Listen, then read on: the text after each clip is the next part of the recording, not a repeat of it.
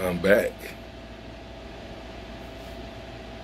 I'm back, y'all, with my post-game Buffalo reaction. I thought overall, as a team, we played with spirit. We protected our house. We shut a team down that had a pretty good offense. We still made some mistakes. We got to continue to clean up, but we're seeing progress. The key is progress. We're seeing a lot of progress from this team. So the more progress we see, the better the results will be. First of all, my hat goes off to Adrian Martinez. That's my Hot Wheels. I ain't even got no Hot Wheels. How about Wheaties? Let's go, our Wheaties. Y'all remember that box? Our Wheaties. Y'all remember that box? Way back in 1997. Yeah. This is our Wheaties box. Coach Osborne. So our Wheaties offensive player of the game is Adrian Martinez. Unbelievable game. He was 13 of 19 passing for 242 yards and 2 touchdowns. He also ran for 9 carries with 112 yards. Okay, listen. That scramble he had was phenomenal. It was phenomenal. I would like to see him maybe do that 3 or 4 or 5 times a game. Easy work. Easy work. I mean, he made it look easy. He didn't score, but that's okay. We scored right after that, and without that play, that was a pivotal play to make that change that game around. Football is a game of momentums. You may have the momentum one moment, but something happens, trip interruption happens, boom, it changed all the way back around. Okay? I give just a special game ball, my Hot Wheels game ball, go to Sam Torrey. He's still just cutting it up, man. 2 catches, 136 yards, 2 touchdowns. Also, Chris the Man Hickman. He had 3 catches for 90 yards right out of Omaha, man. Shout out to you, Chris Hickman. And Betts from Omaha. 2 catches, 21 yards. I'm hoping the big fella is Austin Allen is okay. I think he went down, and I don't think he came back into the game. I know he'll be ready for Oklahoma if he was there. Look forward to seeing him next week because we're going to need him in order to beat a mighty Oklahoma team on rivalry week. Let's say that again with me. Rivalry week. Oh, man. One more time. Rivalry week. We're gonna break that word down. Rivalry. We're going to break down rivalry. I'm not even ready yet. Not yet. So now I got to go to my TyroneBird.com. Defensive player of the game goes to Luke Reimer. Wow. Walk on. Made good. Had a scholarship offer to the University of Buffalo. Said, no, I'm walking on at home. Those are the homegrown, homebred young Lions that they going to fight. They're going to fight. They're going to fight. They're going to fight. They're going to give you everything they got because this is their home. Also, got to give a shout out to that defensive line. D. Daniels, great game, son. And even Ty Robinson. Oh, my goodness. The big monster in the middle. Dude, all you got to do is use your hands a little bit better. Maybe go to the Crunk Juice School of Hands. Push-pull. Okay? But great game, you two. Ty Robinson and D. Daniels. Great games. Luke Reimer, though, 9 tackles, 1 interception. Excuse me. Give the young kid, give him the touchdown. Let's turn a blind eye to him stepping out of bounds. He did a great job. And I think he single-handedly has some open field tackles that, listen, most people don't make those. So, shout out to you, Luke Reimer. That's my TyroneBird.com insurance. Go get it now. TyroneBird.com. But that's my TyroneBird.com defensive player of the game. Let's talk about grades and total yards. So total yards, we have 514 to Buffalo's 359. We had 296 passing and 218 rushing. They had 224 passing, 135 rushing. So we did a pretty decent job. We'd like to see a better job of holding them under 300 yards of total offense, but we'll take that. We'll take that win. It was a big win. Only giving up 3 points. That was huge. But, you know, some of my takeaways from those yards are misleading, because if Martinez had 112 yards, that means our backs had about 106 yards of total, or everybody. Sam Torrey, the option runs, I'm loving it. I think that gives us a lot of scariness out there in the open field where teams can't necessarily prepare for those. So I think we'll see a lot of those during Oklahoma. We don't see a lot, but I think Coach Frost and the boys will unravel and unwrinkle some things versus Oklahoma in order to beat them. This was a game of big plays. Game of big plays. The big plays happen, and let's take this hat off. The big plays happen, and it was just amazing to see us make some big plays down the field. You know, that's what made Nebraska who Nebraska is. Big plays. We're going to just hit you, hit you, hit you, hit you. Boom! We're going to knock you out. That's how it works. You know what I mean? Hit you, hit you, hit you, knock you out. So in order to be champions, you have to be able to do that. You have to be able to get hit, withstand the hits, and not get knocked out. Shout out to Keith Mercer. Now, what you've all been waiting for. Rivalry week. Shout out to Keel Craver for leaving me with these. Can y'all see that? That's OU in you. I think Johnny's in there somewhere. Placemat. He's on the ground trying to block somebody. But rivalry. Definition. Competition for the same objective or superiority in the same field. Got that? Competition for the same objective or superiority in the same field. Here's some of the synonyms. Competition, competitiveness, opposition, conflict, struggle, strife, feuding, dissension, friction, enmity, antagonism. Oh my gosh, you got everything in a bad marriage. I'm just playing. Listen, you got everything there for a ultimate battle, an ultimate fight. Rivalry. That means you ever had that kid in the neighborhood that you grew up with that just didn't like you, wanted to fight you every chance they got? Well, that's a rivalry.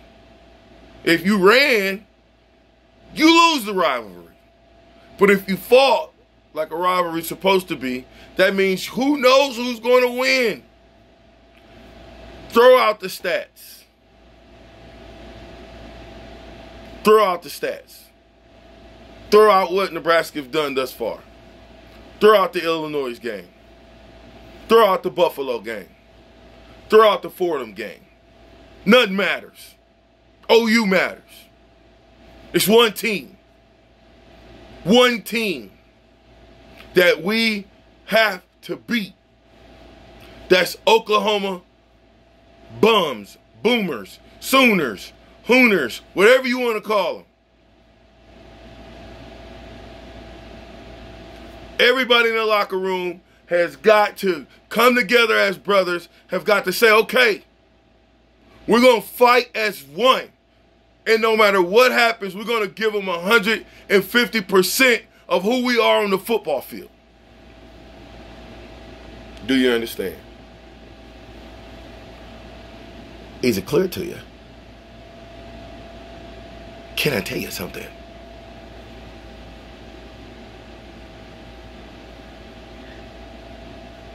I'm not going to make this a quick show. I'm taking the show to wherever it goes. Period. Great game as a team whole. My grades of other games, because I want to get to OU, because, listen, none of that matters. None of it matters. Throw it out the door. Doesn't matter what our record is. It's a junkyard dog fight. It's a junkyard dog fight. Leave it on the football field. When they say leave it on the football field, leave it on the field.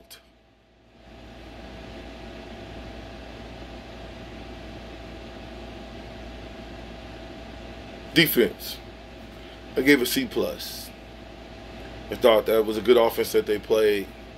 They got gashed a couple times. They let receivers get behind them, but they didn't give up a touchdown. They didn't give up a big play as far as 4 touchdowns. And I thought that was big. I thought they played big. I thought our defensive line played one of their better games of the 3 games. And they actually got a little bit up front. They got a little bit of pressure. Offensively, I gave us a C. I thought we have to have a better run game than we shown. That's not going to get it done against the big time teams. It's just not going to get it done. So we have to have offensively, we have to have a run game. Now, we have big plays down the field. If you can get 3 or 4 big plays, that's worth 21 to 28 points. We'll take it all day long. We'll take that all day long. We can get 3 to 4 big plays. We'll take it. Coaches, I gave them a C. I thought that it was a pretty good game plan. I thought that the option game plan looked phenomenal. I thought that we might have put that back into the holster and said we're going to wait till next week to maybe roll out a little bit more plays. Don't give it away too soon so they know how to block it. It's not going to matter.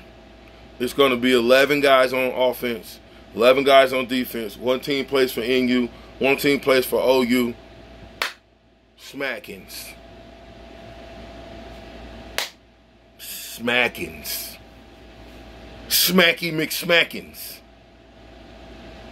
But I thought coaches called a pretty good game, and I also thought that, but special teams is still farting around. We still got bust on plays. That should have been a Peter call all day long. I'm glad they're not going away from him, but we can't afford that. In big games, you might never have that opportunity again. So you can't afford to have that type of situation happen. Ball hits it, trip interruption, they get the ball, short field, momentum. It changes. It changes. It changes. So, I think we have to be a little bit more elaborate on offense. We have to bring more funk on defense. We got to get maybe a couple of more, maybe some fumbles. You know what I mean? When I'm saying defense has got to get after the ball and pull some balls out that we normally probably wouldn't get, but we got to get those balls. We got to get those balls. We got to get them out, and we got to return them, and we got to get the ball back to the offense. Period. Special teams, F+. F+. I mean, we missed field goals. We left 6 points in field goals out there, I think, maybe 9. I think it was 6. We muffed a punt, let them get the ball.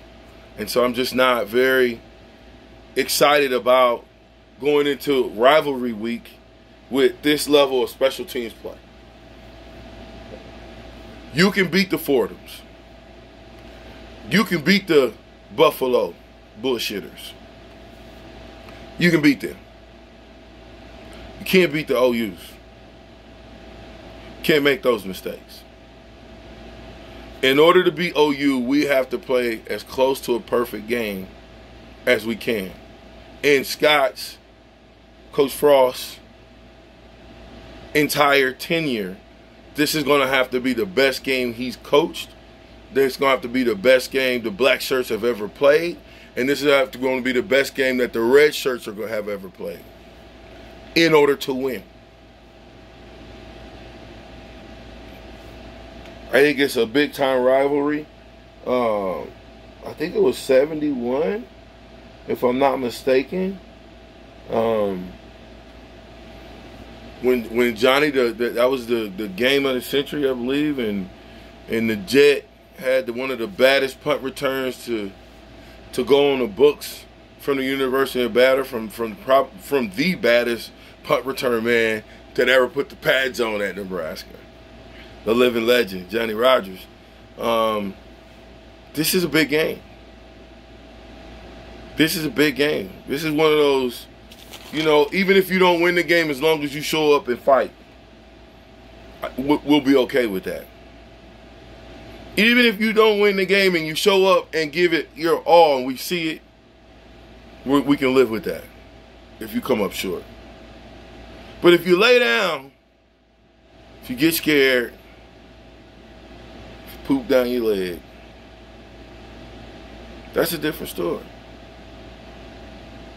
It's OU. Proper preparation or improper preparation leads to piss poor performance. Proper preparation leads to championships. I ain't gonna say that again. I'm not gonna say it again, okay? So, let's talk about the rivalry. The first meeting, November 23rd, 1912, we won. NU 13, OU 9. The last meeting was 9/18/21, or not 21, couldn't be 21. 9/18, I think 10 of 2010 or 2012, and OU beat us 23 to 20. I think that was in the Big 12 championship game, if I remember correctly. OU leads the series 45-38, which I did not know that. The largest, what was the largest victory in the series and what year? I'm gonna ask that question again. What was the largest series, the largest victory, the largest margin of victory in a series? What year was it? What was the largest margin? And then what was the most points we, the Huskers, Nebraska, put up on Oklahoma? I'll give you a couple seconds, because if you speed it up, I'm going to give you the answer, okay? But when I played, it was who's the Big 8 king. I mean, was it OU? Who was it? I grew up watching this rivalry. Oklahoma versus Nebraska. This is for all the marbles. A lot of times, you got to win this game. Who cares what happens the rest of the games? I'm not saying that, but I'm saying that. I have never lost to Oklahoma in my career at Nebraska. That's 5 years, 93 to 97. Hey, it was a great time to be there. So I don't necessarily know what it means. In the years that I'm trying to tell you that we, the questions that I'm asking you. So the first question was, what was the largest victory? That happened to be my senior year, 1997, 69-7. Listen, we beat Oklahoma 69-7. Let me say that one more time. We beat Oklahoma 69-7. Now, I'm going to go to the year before that, 1996. We had our struggles. We had lost to Jake the Snake Plummer in Arizona State. And the score was 73-21 in Norman. We dismantled their will to play football. We was not more talented than they were. We did not have more talent. We did not have more speed. We did not have the intangibles. What we had was heart. What we had was technique. What we had was discipline. What we had was a team. What we had was don't quit. What we had was we had no will to give up until the last whistle blow. When that whistle was blown and they said 0-0 on the clock, whatever the outcome was, we got to accept that outcome. So, I don't care what we've done the last 3 games. We don't have a record. Right now, that's the first game of the season. 0-0 is our record. Oklahoma, we got a chance to be great. We got a chance to upset somebody that we have no business beating, allegedly. But if you believe, if you got the ABCs of football, A, attitude. If you have the right attitude to approach practice, like it's your last practice, for the entire week of practice, you have the right attitude to getting your playbook, you have the right attitude to take care of your body. B, believe. You believe that you can get it done. You believe in your brother across from you. You believe in the coaching staff. You believe in the people around you that you're going to be doing battle with for 60 minutes. You got to believe you can get it done. C, commitment. You have to be committed to the process. You have to be committed to winning the battle that you're going to be in every snap of the game. You have to be committed to eating right.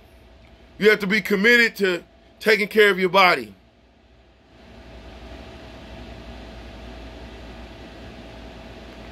What you do speaks so loud, you never have to open your mouth. And that's why I say, TyroneBird.com. Black shirts.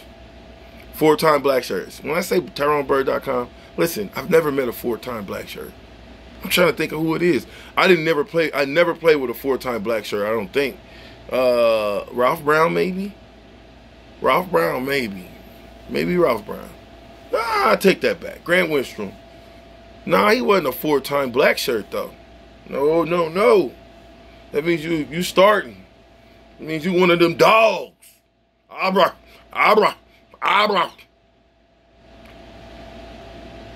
But this is rivalry week. You got to lay it on the line. You got to give it all you got. You got to practice as hard as you ever practiced before.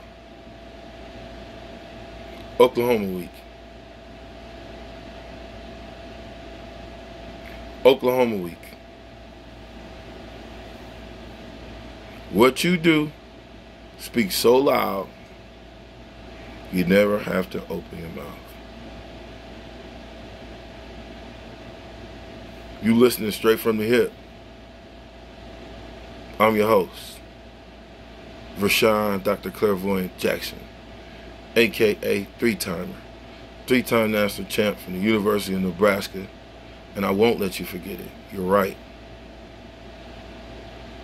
60 wins, 3 losses in 5 years of college football. We can't forget that. Go Big Red. Go Big.